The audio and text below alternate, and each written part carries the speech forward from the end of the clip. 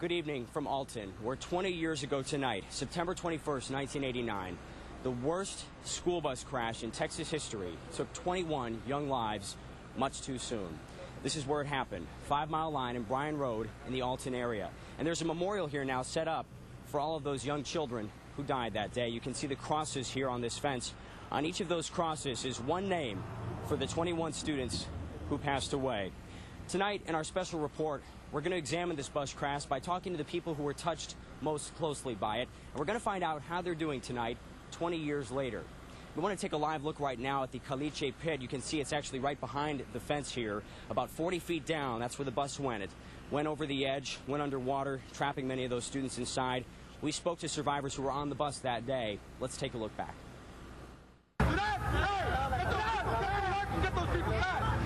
September 21st, 1989.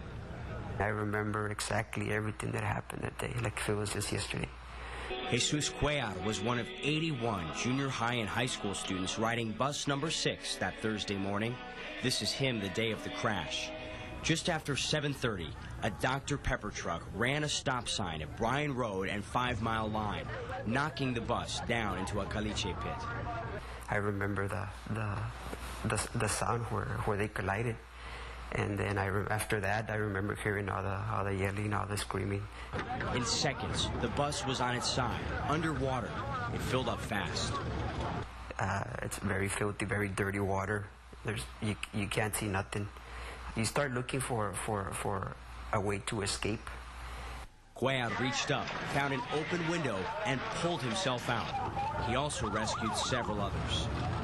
So I started putting my hands in through the windows, and that's when I started, feeling people. Inside the bus, Cynthia Cantu del Bosque was trapped. She blacked out after the crash and woke up underwater. She thinks she was seconds away from drowning. I prayed. I said what I thought was going to be my last prayer to God. I thanked him, and I said I was ready to go. At that very moment, it was a miracle. Another student pulled her out by her hair. She swam to safety.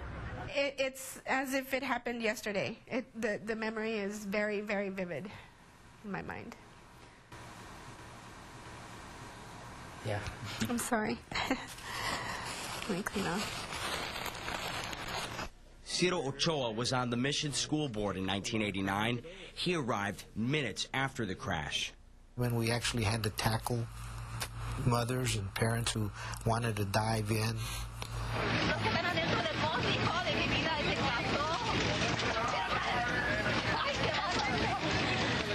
That time we had no idea how many kids we had lost. One by one, dead children were pulled from the bus, put on a boat, and brought to shore. Their bodies laid out on the grass. They would put a blue tarp, and it just kept mounting and mounting. Ochoa had a list of victims. He had to tell parents who'd lived and who died. I don't think I'll ever have anything harder to do. When that was over, I went to my office. I think I cried for an hour. 18 died the first day. 3 others went slowly. Soon it was 19, then 20, and within a week, 21.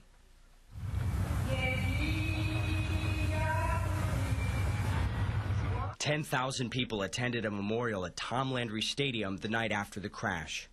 Drivers across the valley kept their headlights turned on for days to honor the victims. Cash was collected to help families pay funeral expenses. Parents buried their children. And for the first time, a funeral was held at the San Juan Shrine. It was a very, very tough time. 1 week later, Mission held a football game. 1 balloon was released in honor of each victim. All those balloons all let out at a different time as I read their name. Gathered at midfield. Left together. That was God's way of saying they're okay. I'm taking care of them. In sorrow, a symbol of hope. Then came the lawyers, the lawsuits, and all that money. Families who literally, some of them didn't even have refrigerators. Well, they became multimillionaires almost overnight. And some say that money brought trouble to the city of Alton. Coming up a little bit later, we're going to examine that part of the story. But right now, I want to show you once again live this memorial here at Bryan Road and 5 Mile Line. And people have been coming here all day. We've actually have people here right now this evening taking photos, coming up and paying their respects. Now, earlier we met Roy and Hortensia Garcia. Roy says he came to the site shortly after the crash, and he actually saw the bus being pulled from the water 20 years ago. He wanted to take his wife here to show her where it happened, and he held back tears as he talked about the tragedy. Very sad, because I have children too, and I had some kids in school at that time, and to see those parents. The city of Alton now has a playground on the site, and also the water in the caliche pit, if you notice from the video, is shallower now. One witness actually told us that some of the children's backpacks were visible in that water as recently as a few years ago, but we did not see them today. Now, earlier today, this morning, the Mission School District held a moment of silence in honor of the 21 young people who died on September 21st, 1989. Channel 5's Stephanie Stone was there. They only know what they've been told.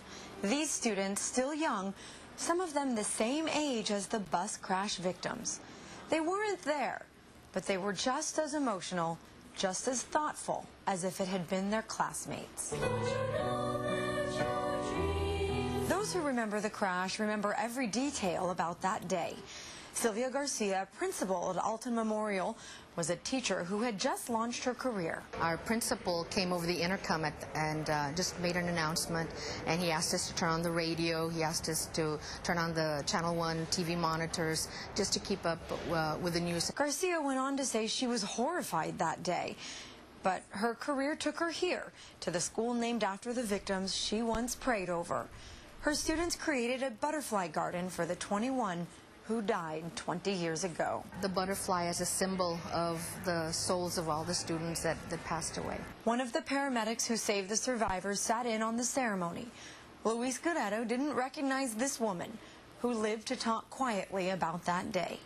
The students gave her their butterflies, reminded her of the classmates who never grew up. They saw the pictures, they saw the mural, and saw how the district has taken their children's names and gave them faces in history. That was Stephanie Stone reporting from Alton Memorial Middle School, which was named after the 21 children who died. Now, the Dr. Pepper truck driver who actually caused this whole crash, his name is Ruben Perez, a very familiar name to many people who've been following this story here in the Valley. Now, Perez initially claimed that the truck he was driving had bad brakes, but an NTSB investigation showed the brakes on his truck worked just fine. Criminal charges were brought against him in Hidalgo County for the deaths of those 21 children. His defense lawyers argued he was never properly trained by Coca-Cola to operate the truck. It's an argument that won the case. Here's what Perez had to say to Channel 5 when he was found innocent of 21 counts of criminally negligent homicide almost 4 years after the accident. That I'm not the killer. I'm no drug addict, no alcoholic. A lot of people blame me on that. It hurts. This man didn't do anything wrong. Perez's lawyers later sued the owners of the truck, Valley Coca-Cola, and they settled for an undisclosed amount. We tried asking Coca-Cola about the changes they've made since the accident, but they would not comment. A spokesman said, quote, "This was a very unfortunate accident. Our deepest sympathies go out to the victims' families. We feel the pain like they do." Channel 5 News looked for Ruben Perez at his last known address today, and we were told he no longer lives there. Coming up next on this special edition of Channel 5 News at 10:30, we're going to talk live with 4 men who risked their lives that day to save the children who were in that bus. We'll talk to them next. And later, the lawyers, the lawsuits, and the money, and the trouble it brought to the city of Alton. Stay with us.